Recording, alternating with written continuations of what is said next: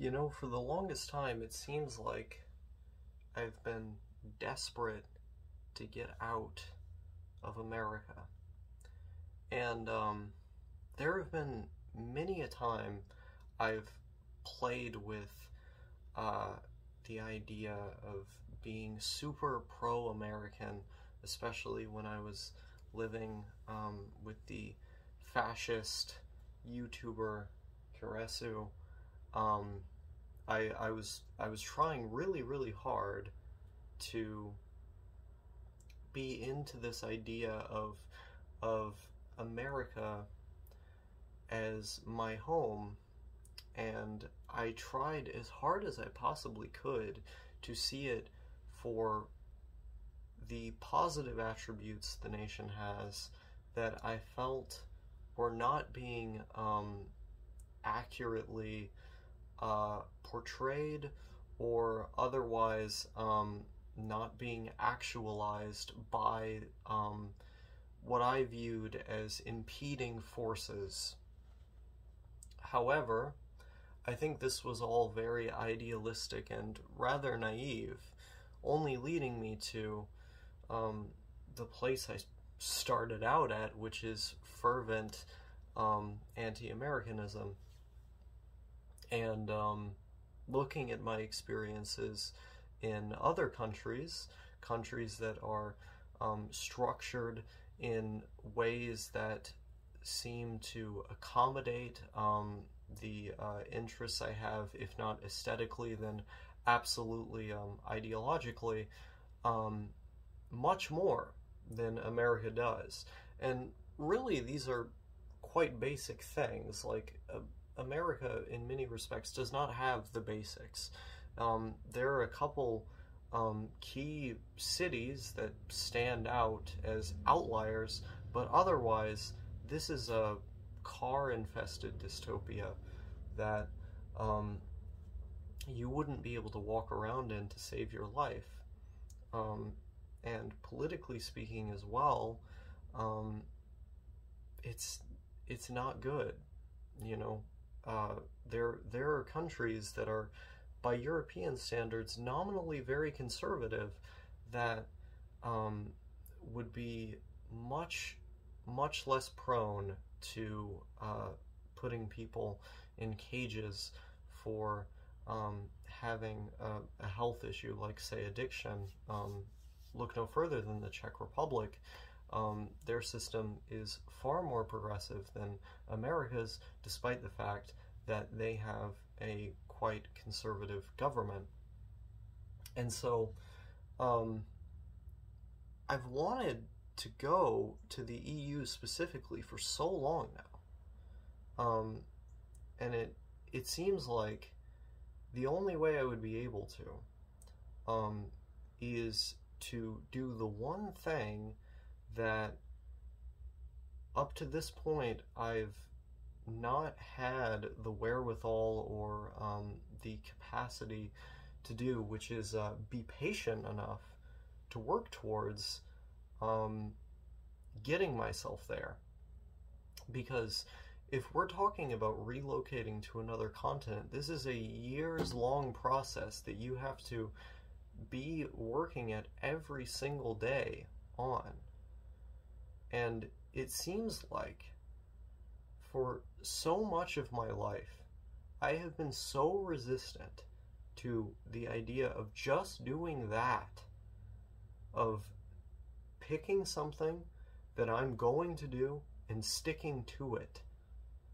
It's part of why I have been so attached to this YouTube channel and also to my writing, because those are things that I've stuck to for the most part. But if I look at the other goals, more lofty goals that I've had, it's not so much the case. And it's difficult to consistently do something when I fall so easily to apathy. It doesn't matter how much I want something. I can want something with all my heart, and then at the end of the day, I'll find myself not cultivating the proper habits and routines that would otherwise facilitate my pathway towards that thing, because I fall to that apathy, because I struggle to get out of the bed, to do the basic things that are required to take care of myself. And a change of environment does not seem to remedy this issue.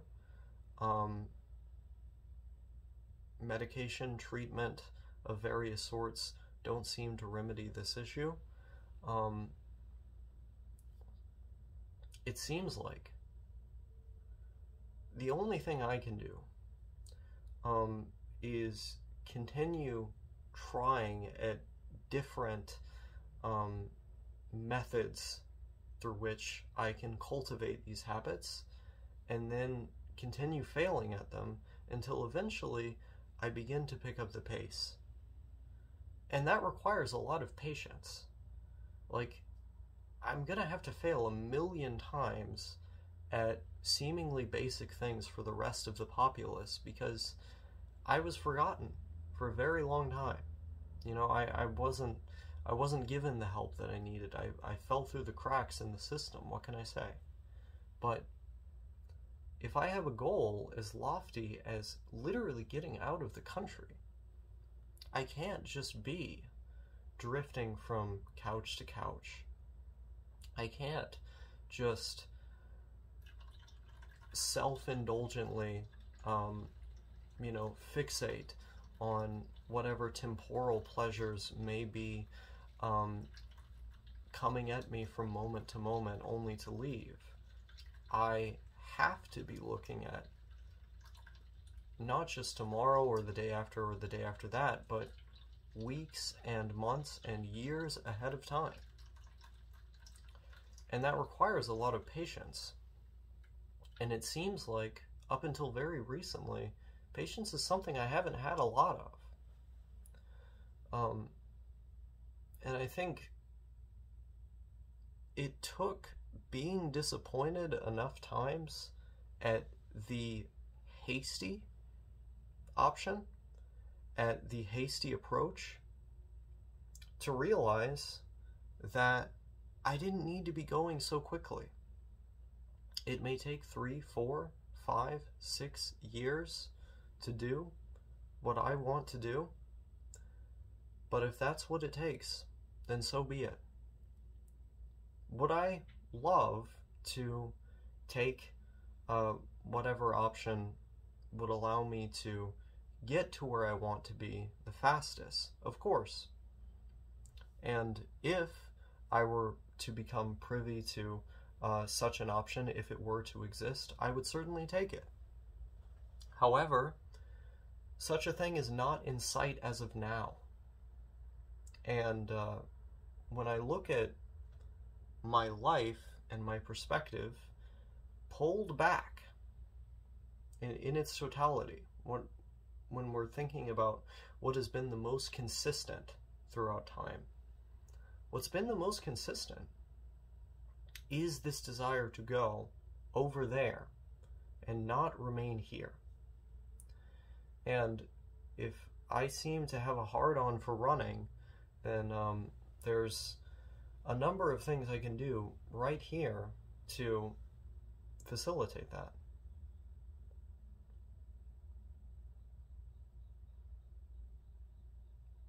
Why not go ahead and do that? And so, I have been.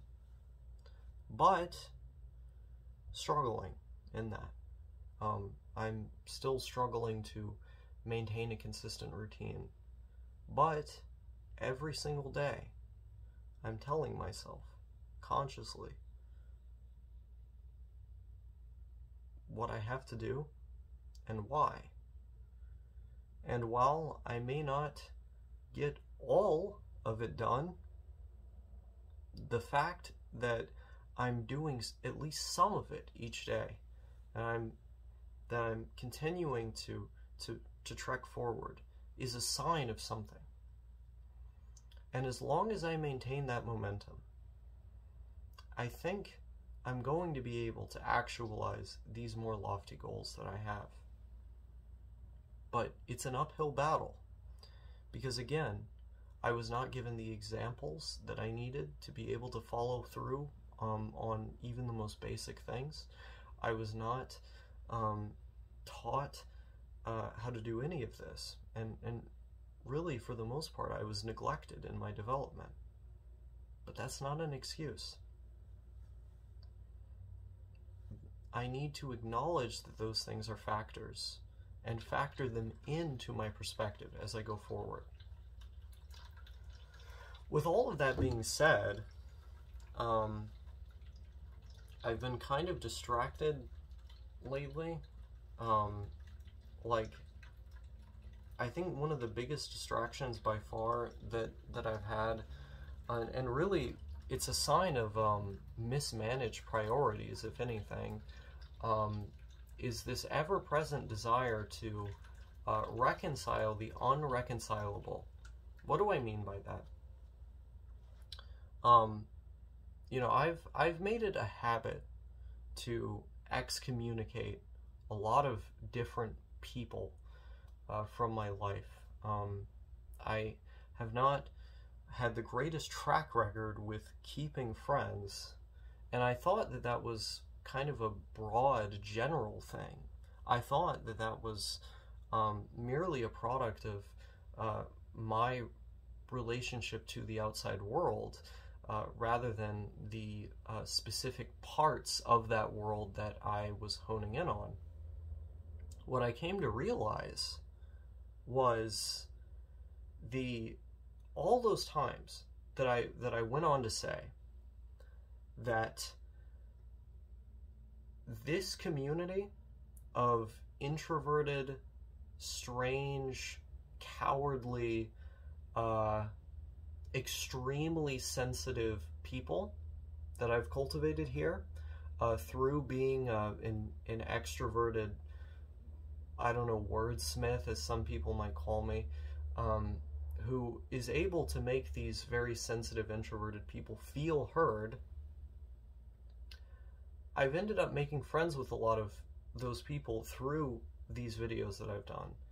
And what I've come to realize is all those times that I went on to say that, see, these people are really the people that I can get on with the best, and, you know, even with the people that I can get on with the best, out of all of humanity, I still can't get along with them. Well, the sample size was too small. I didn't do enough tests. I didn't do a large enough study.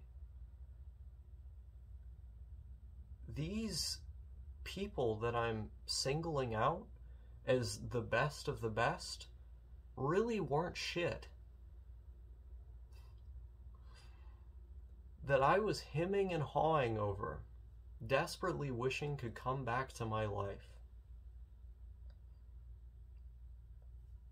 They didn't matter all that much, because I was looking in the wrong place for people I would connect to. I thought that the audience I cultivated out of expressing my own introversion or aspects of my own introversion, out of successfully aestheticizing the connotations of, you know, social awkwardness or being alienated from society. I thought this big package here that I've been able to lay out to all of you on YouTube has attracted people who are actually very similar to me, when in reality, it hasn't. In reality, I've attracted an audience of people who are really quite different from me, because those people are watching the videos. They're not making them. If they were really similar to me, they would be making videos themselves, because they would be experiencing a similar kind of alienation that would compel me to produce things in this manner. But instead, they're listening to a guy who is compelled to produce things in this manner that causes them to feel heard in their own specific isolation, in their own specific brand of introversion and cowardice. And then they go, he's just like me. But I've got a news flash for you. He is not. And this is what I failed to understand for so much of my time on this platform, for so much of my time going in and out of friendships. I've been looking in the wrong place.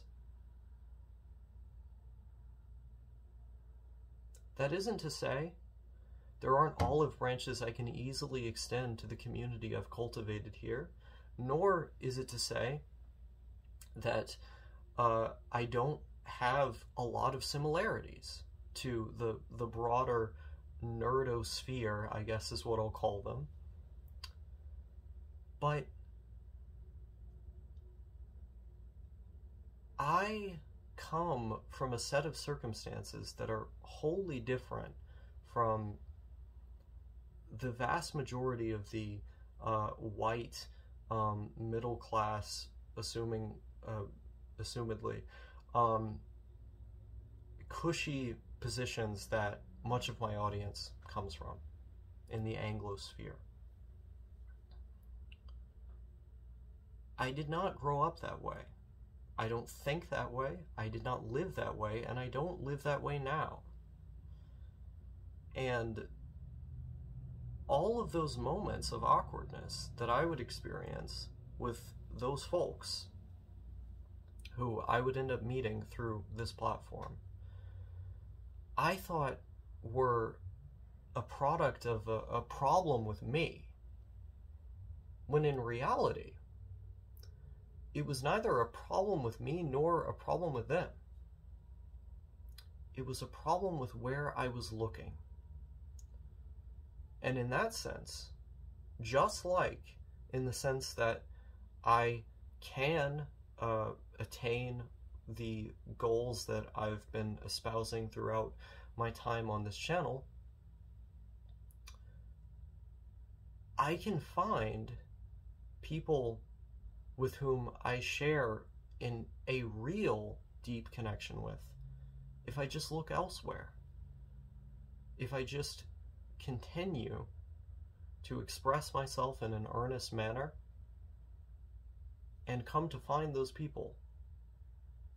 It isn't going to be here for the most part. There's a select few that are in that ballpark, but for the most part it isn't going to come through this. It's going to come out there. I'm pointing at a window, you can't see it, but it's the outside world is where that's going to come from. Much in the same way that if I'm going to achieve these lofty ideals that I've espoused for so much of the time that you've seen me here on this here platform, it's not going to be achieved, attained, etc. through being in my room or continuing to do things the same way that I've always done them. These things are going to be actualized out there. And there really is no other way for me, or perhaps for those of you who actually are similar to me watching this video, for you.